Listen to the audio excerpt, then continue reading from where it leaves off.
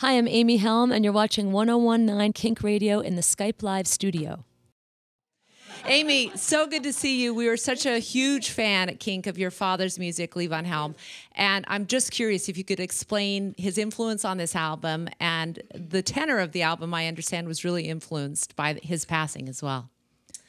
Yes, well, my dad was very much a part of this album in that he wanted to see me do this for a long time before I really decided that I was going to make a record on my own. He was very encouraging and pushing me in that direction. So when I started to make the steps towards doing it, he was certainly very proud and very supportive in every way.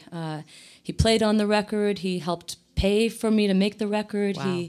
He was just very much very present for the entire thing. And I did make the album. I began the record before he passed and finished it afterwards. So of course that experience and that kind of cycle in my own life influenced the songs, and a feeling of people really coming together, other musicians, the guys up here with me now, people coming together and helping me kind of push it up and get it to the top and finish it and get it over the hill, so to speak. So. Phenomenal voice and your musicality and growing up in a family. Your stepdad also, if you just wouldn't mind talking about your stepdad, who he is and his influence on you as well. Well, my stepdad is Donald Fagen of Steely Dan. just like a slight musical genetic history here, and then also societal around you. I'm just shocked that it took you this long to be out in front. So what was going on there? Well, you know, I spent a long time mainly in two different bands. One called Olabelle, and I was in that band for about 10 years. And then I was in my dad's band, the Midnight Ramble Band, for about 10 years. And yeah, thanks.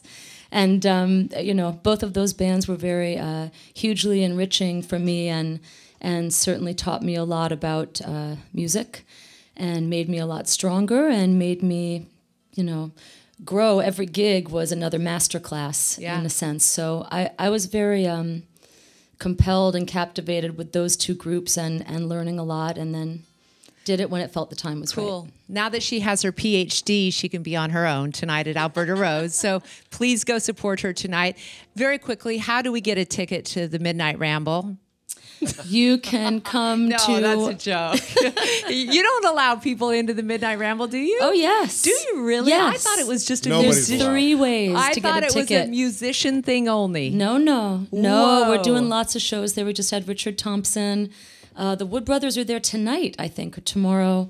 We have Ruthie Foster coming in the fall. We have a lot of amazing musicians coming and playing their own Midnight Ramble and really letting it become a venue now. And you can get tickets on the telephone, the old-fashioned way, if you're like me. You can go online, or you can drive to Woodstock and drive up to the ticket booth and buy it right there. Oh, I love kicking it old style. Let's hear it again. More music from Amy Helm.